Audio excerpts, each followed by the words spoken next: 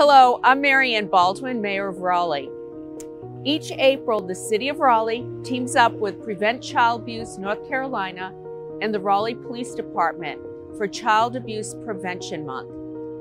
Pinwheels are installed at city parks as a visible reminder that child abuse is often hard to see and represents the great childhood that all of our kids, babies to teens, deserve.